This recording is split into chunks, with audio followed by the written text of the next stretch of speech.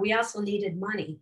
And so Yeah. I think the co-op, I think the co-op actually probably helped gain people's trust kind maybe, of, yeah. so that they would want to help invest. You didn't have to go to a bank to get the. Oh, yeah, they want to loan us money.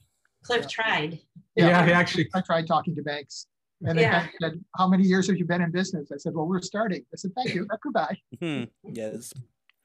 Yeah. And, you know, I said, well, guess also as kind of the point guy for the whole project, it made me feel a little more comfortable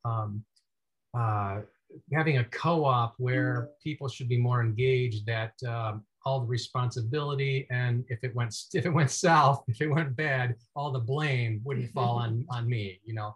I had a day job, I had little kids, you know, we were doing this because we needed internet, not because I wanted to run a business or Cliff needed a second income or something. We did it because we needed internet. That was the only reason.